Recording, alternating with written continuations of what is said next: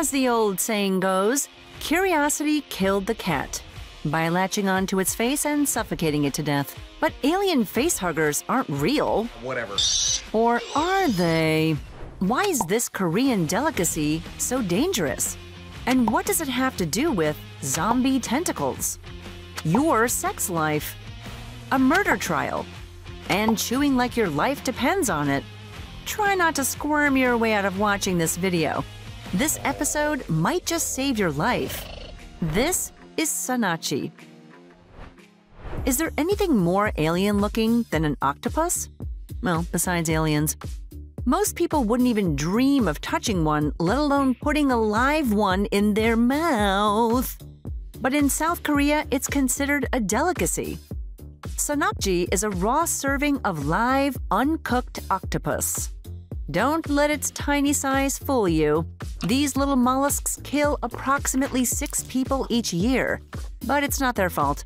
It's extremely dangerous to eat Sannakji. The octopus is so fresh, its tentacles are still moving when it hits your plate. Their zombie tentacles keep squirming for several minutes after death, and their suction cups can latch onto the inside of your throat if you're not careful. Eee. That's okay. I wasn't planning on sleeping tonight anyway. So why on earth would you take that risk? Sannakji is high in protein, omega-3, and taurine, an amino acid that can improve physical performance. Kendo warriors ate Sannakji to improve their physical strength. And rumor has it that this little octopus can have a big impact on your libido. Stocking up? But what does it taste like?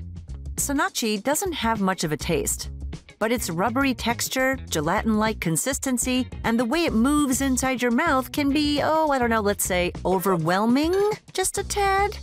So if these tentacles only kill you because you were stupid or brave enough to put them in your mouth, why did we mention a murder trial? In 2010, a woman in South Korea collapsed after eating Sannakji. She had a blockage in her throat. The woman was rushed to the hospital, but she died 16 days later. So the tentacles that got stuck in her throat. Case closed, you say. Not so fast, you. The woman's boyfriend became a primary suspect since he bought her the octopus. And now the plot thickens. The woman made her boyfriend the sole beneficiary of her hefty life insurance policy just before she died. Classic. Needless to say, it seemed a little fishy. The boyfriend was convicted of murder. However, the Supreme Court let him go free due to insufficient evidence.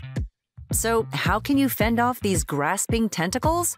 By chewing like your life depended on it, because it does. The key to surviving your dinner date with Sannakji is to chew excessively. The chef may give you a little help and cut the octopus into very small pieces, but it's still on you to chew thoroughly. So even when you think you've chewed it enough, chomp on it some more. What other foods can kill me, you wonder?